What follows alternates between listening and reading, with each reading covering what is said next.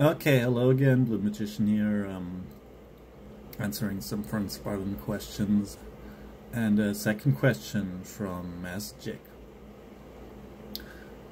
What are the things that will hinder one's practice?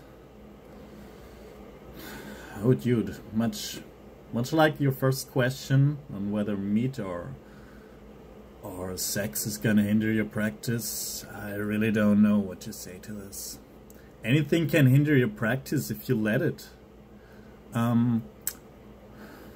Unwillingness to push through with whatever you want to, whatever steps you want to or feel you need to take to achieve your goals is going to hinder your practice. As simple as that.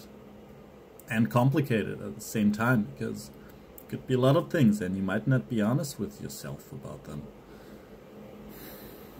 If you grow up in an environment that's gonna tell you, that's gonna instill a lot of bad beliefs about sex in you, for example, or women, or men, or anything really, that's gonna hinder your practice. Tradition is a big thing for many people, and oftentimes the beliefs instilled by us during childhood can be the most pernicious, because they can be very hard to detect. For several reasons, because it happened long ago, you were a little kid, it's hard to just get your rational adult mind to access these memories, and it's something a lot of us just want to avoid. So that's one massive thing. I could go on and on. Listen, that's the very reason why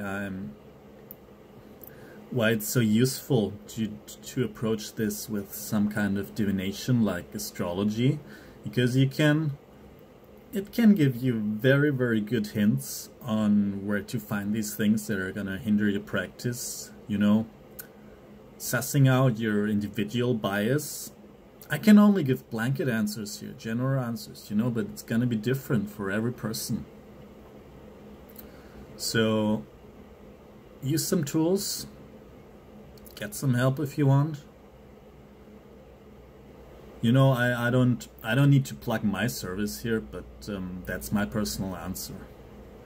So yeah, approach it from an individual perspective. Bardon tries to help you with that, with the two mirrors, positive and negative. So that's another technique where you don't have to book another person. Pay the money. But there's different techniques, and also what applies here is different techniques work in a different fashion, not equally well for different people. So find it. All I can say is that if you have a strong will to find these things that hinder your practice and push through them, you will make it. It might take you a bit longer, for sure, but you're gonna make it. Okay.